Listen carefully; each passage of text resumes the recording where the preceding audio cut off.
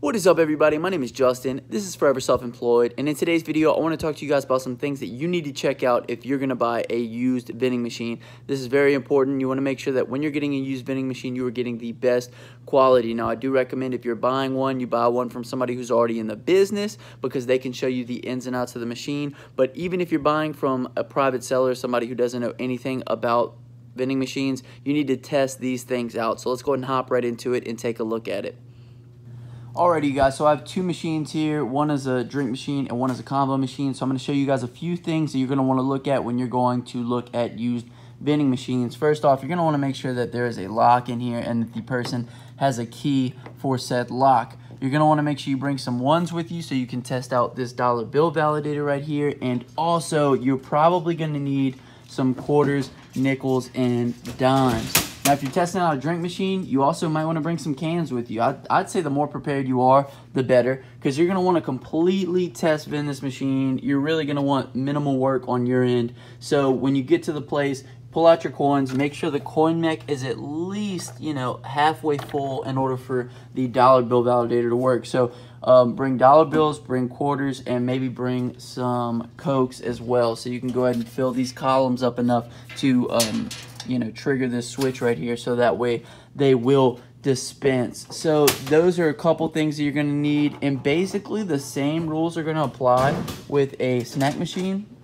So like I said, a lock, dollar bills for the validator, and like let's say you came and checked this one out, you were going to buy this one from someone else.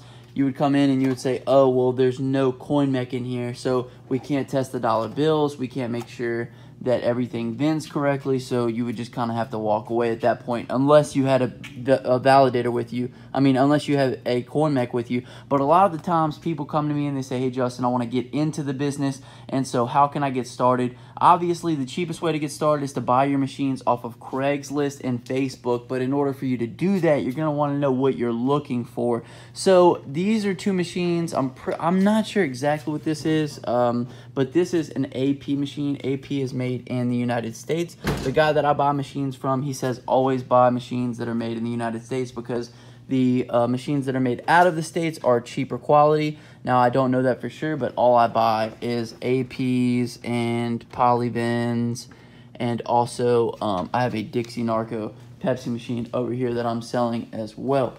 So, like I said before, just to kind of get a quick recap, we're going to want dollar bills, coins, and drinks, and because you're going to want to make sure that the dollar bills work and everything else.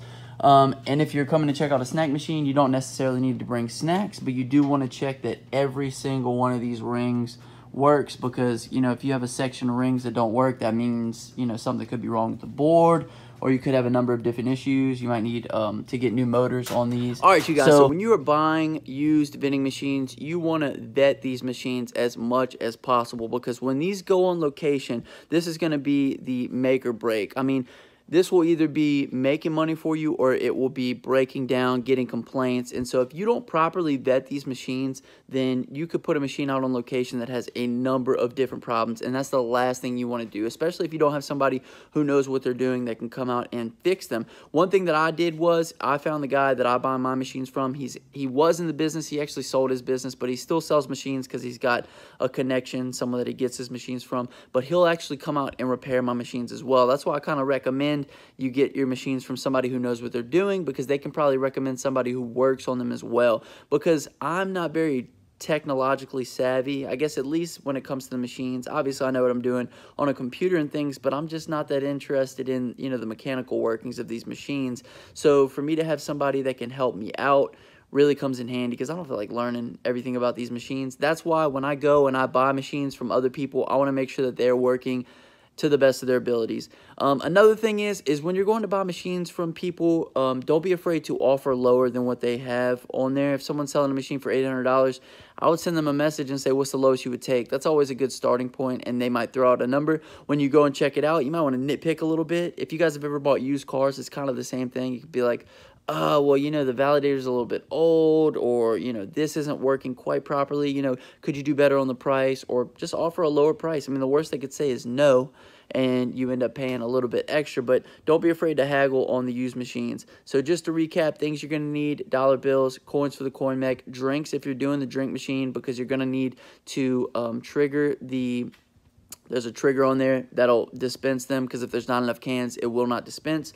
And yeah, just make sure that they have a locking key. Don't buy a machine with a lock in it that you don't have a key for, obviously. But yeah, don't be afraid to haggle as well. My name is Justin. This is Forever Self-Employed. Hopefully this was helpful. If it was, hit the like button, hit the subscribe button, and leave me a comment down in the comment section. I'll catch you guys in the next video. Peace.